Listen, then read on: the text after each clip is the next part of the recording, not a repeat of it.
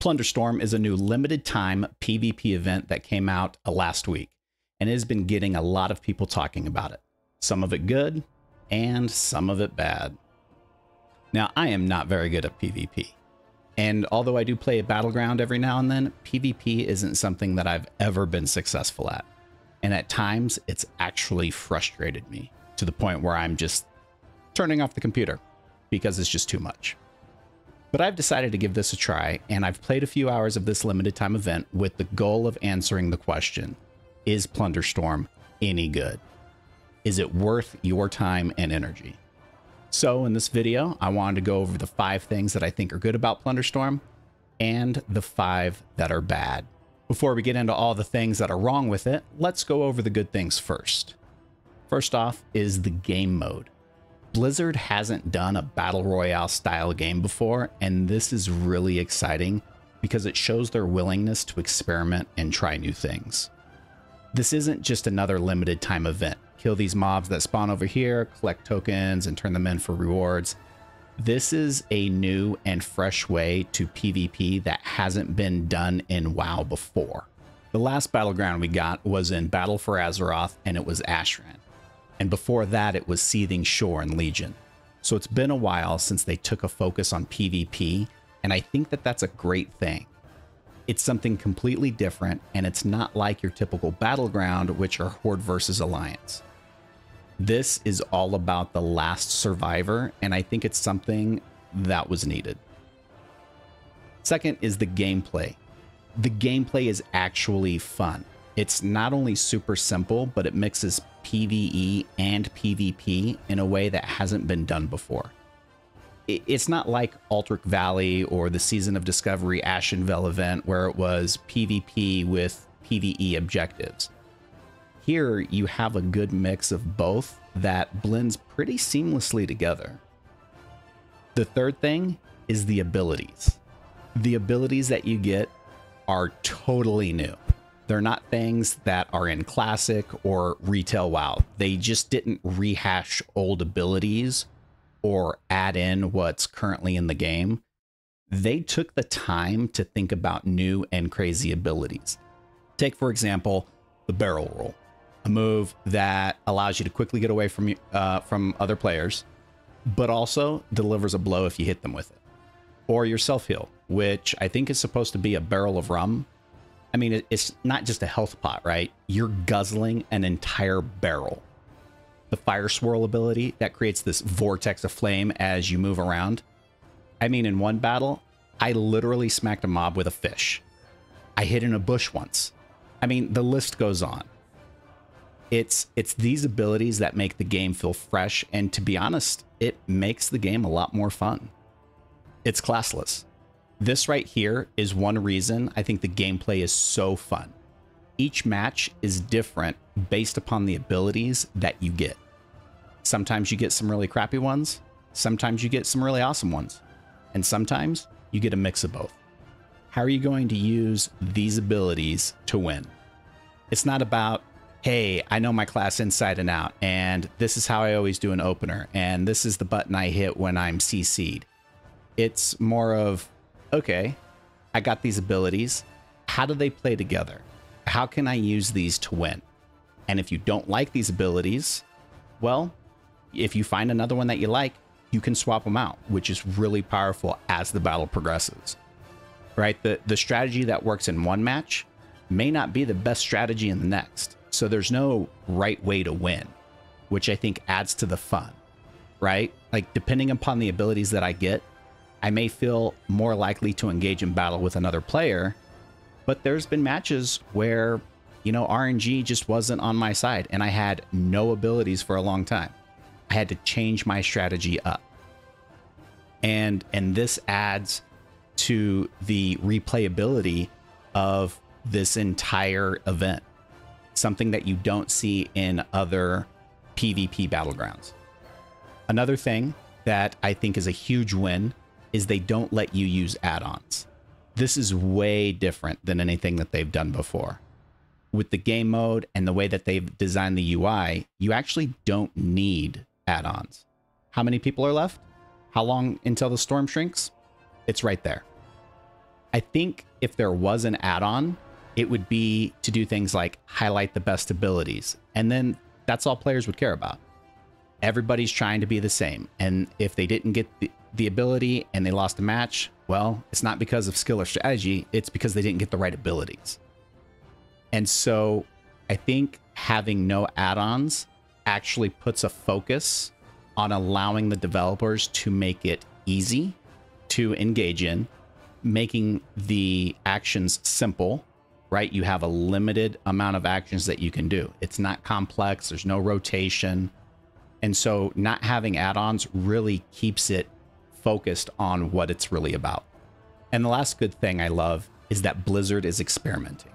Now, I said this earlier, but this is so important for the future of not only WoW, but Blizzard itself. We see that they are doing this with Season of Discovery, and I'm excited to see the same thought process going into retail. Even if this is a limited time event, I'm glad to see them making these bold moves, because that's going to make retail that much better in the future. You know, when you experiment and put something brand new out, you get a lot of feedback, and you get it fast when it's a limited time event. And with the feedback that they're going to be getting with this, they're going to be experimenting more, refining things, which I think is going to improve the overall game. Now that we've talked about the good things, let's talk about the bad. And I'm going to be honest here. It's not that things are bad, but it's more observations and things I don't really understand. I think some of these things that they may have missed the mark on. First, before we get into that, I want to talk about some of the comments in the community as far as this isn't what we asked for. I know that probably the entire community was excited for pirates. And when it came out that this was a PvP event, a lot of people were disappointed. I've seen this is not what we asked for statement thrown around a lot. But I don't agree with that. I myself wasn't asking for anything specific. And this PvP event was the last thing I thought that they were going to give us. But I don't think it's a bad thing just because it's not what I was looking for. There's a lot of different types of people playing the game. Casual PvE, hardcore PvE, like ahead of the curve, PvP, role-playing. Each of these groups have different wants and desires, and not everyone's going to be happy.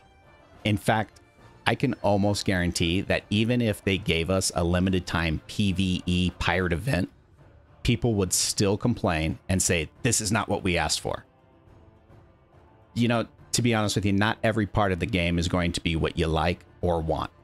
Blizzard has desires and a vision, and we have to be okay when that doesn't align with ours. I think the bigger issue is that this is a limited time event, which has 40 levels of renown to get through to get all of the rewards. I don't remember any other limited time event having such a grind. Now, I know the grind isn't needed, but man, if you want those rewards, you have to put in the grind. And I think this feeling of scarcity is causing people to grind in such a way that they're getting burnt out way too fast and disliking something that they may have originally enjoyed. I think that if this wasn't a limited time event, then the grind to level 40 renown wouldn't seem so bad. But how long is this event even going to last? I have no idea, and that brings a lot of uncertainty, which causes people to burn out fast. The next thing is, why is this tied to the retail client? Not everyone plays retail. So now you're asking for the classic only players, or even players that are new to WoW, to download the retail client and all 90 gigs of assets to play a game mode that uses a fraction of that. I think not only is that a big ask, but it's a big risk. Maybe it was just easier from a technical standpoint to stick it in the retail client than having it as its own standalone game. Maybe it's a marketing scheme to get people to get back into retail. I'm not sure. But it being a limited time event, it does make sense that they are only targeting existing WoW players. Maybe this will change in the future. I guess it really depends upon the feedback that they're going to get. So it'll be interesting to see where this goes. The next thing is the lobby. Now, I didn't understand at first that you can use the lobby to try out things. I'm not a big Battle Royale fan, so I don't know if this is something similar to how other Battle Royales work. But there are chests littered around the area that have all these cool abilities, and there's mobs that you can practice against. The bad thing, I think, is that you can be in the lobby for 4 minutes or 30 seconds. And there's no real way to say, hey, I just want to hang out here for a bit, get a feel for some of this stuff, try this new ability, see how it kind of works. And maybe this isn't such a big deal the more you play, but if they add new things, this would be something good to have. The next thing that I don't understand is the theme and where the battle's taking place. So we're a bunch of pirates that drop down into Arathi Highlands. I understand that there isn't any lore here, but it just seems weird to use Arathi Highlands. Why not islands like in the island expeditions? It's not a technical limitation because they already have this from Battle for Azeroth. They could even use the new Starter Zone island. It just seems Arathi Highland and pirates don't really match. I'll talk about this more in a minute, but it would have been cool to have more than one map, especially since this is an old world zone. And having one map that everybody is pretty used to means that they know where all the mobs are and all the good places to farm XP. Now, this could bring in a point of contention as more people try and land in the same spot, but it would be cool to see mobs get randomized to prevent something like this. Again, I think it would be less of an issue if we had multiple maps. With the bad out of the way, what do you think is next for Blizzard and WoW? I see a lot of things that can come from this, and to be honest with you, the sky's the limit. But I want to know what you think, so let me know in the comments below. I can see this game mode actually getting incorporated into retail somehow. Or even better, it becomes its own game client like Hearthstone or Heroes of the Storm, rest in peace. I can see things like different maps, maybe on a rotation. Each map has a different type of themed reward, like if they storm the beaches of Northrend, maybe there's a Scourge type of reward. Or if the zone is Westfall, have Defiler themed rewards. We can even see other game modes coming out of this. We've already seen them try things like Torghast, but there are things like Tower Defense, or even a hot style mode that's not Heroes of the Storm, but better.